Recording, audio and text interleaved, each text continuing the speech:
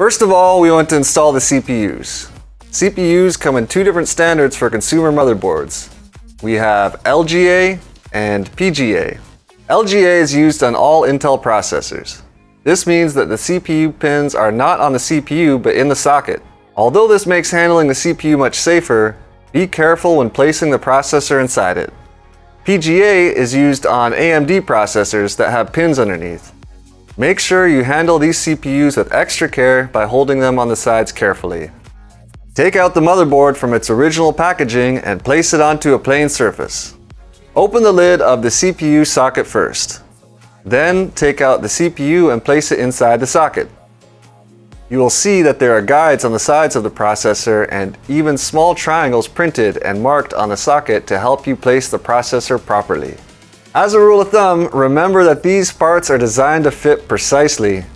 The placement of the processor should be effortless and not require any pressure. Now, close the lid. You might want to hold the motherboard and push a little extra here to make sure to safely lock the lid onto the processor.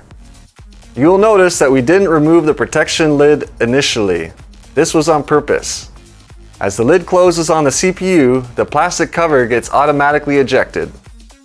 Your processor is now secured and properly connected to your motherboard.